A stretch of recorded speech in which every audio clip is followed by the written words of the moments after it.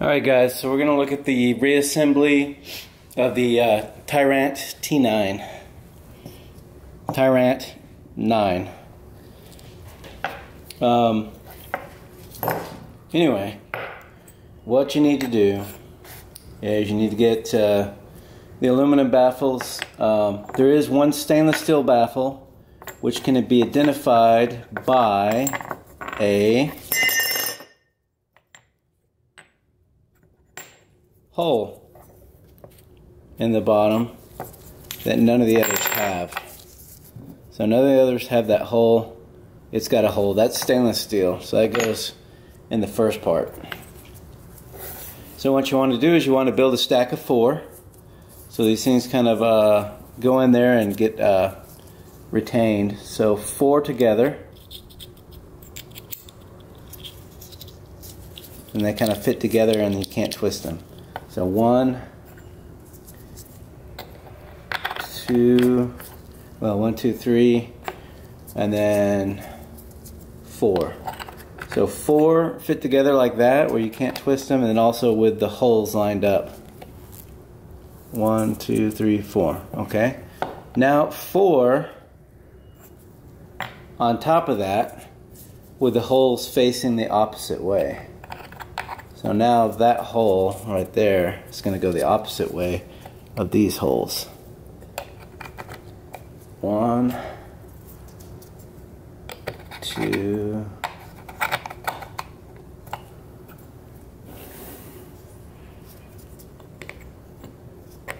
3, and the stainless steel is 4. Alright, so I'm just going to check these.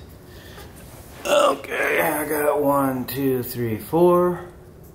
Oop, this one's facing the wrong way. That's why you check it. I've got 1, 2, 3, 4.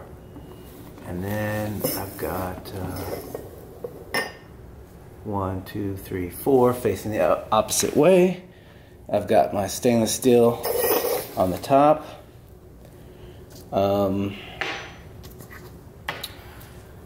Next, let me see. It says advanced armament here.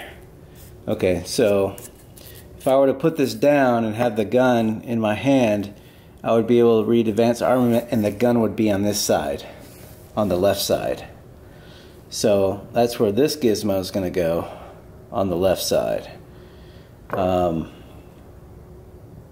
the stainless steel baffle, of course, is first because it's the hardest, so it takes the exhaust from the shot first. So basically you want to line it up so that is readable like this. So this would go in here, and then after you do that, then you want to put the bottom end cap on, and you got to screw it with a very stupid proprietary tool, which you shouldn't have to have. The Octane has a better idea, which uses the opposite side of this to screw it in and out, which makes so much more sense. You don't need an extra tool that you can lose or need and not have. So I'm screwing this in tight.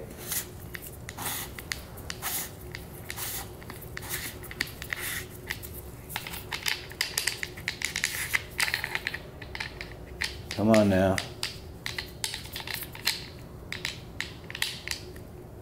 Alright.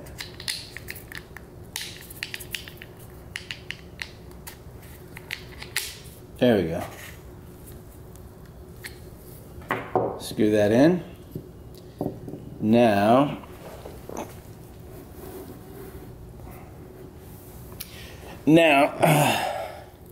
the ASP device, as they call it, you've got this part that screws onto the gun barrel.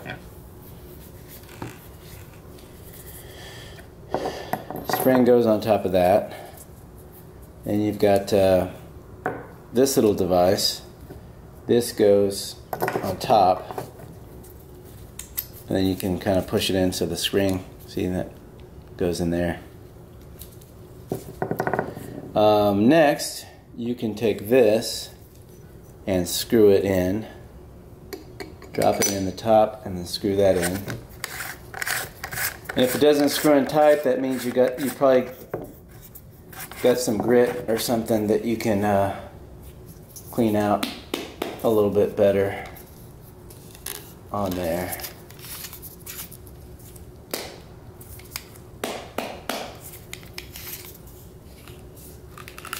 See, mine's not screwing in all the way very good.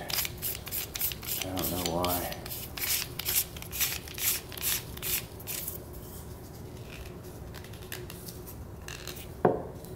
And after that's screwed in, then you can screw in this.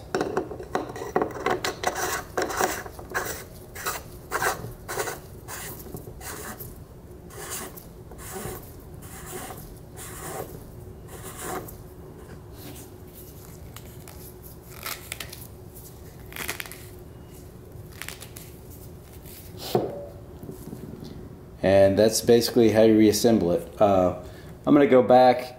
I don't think I should have this gap right here. I need to screw it in, figure out why it's not screwing in all the way, but that'll at least help you a little bit. I found no help, so this is better than nothing.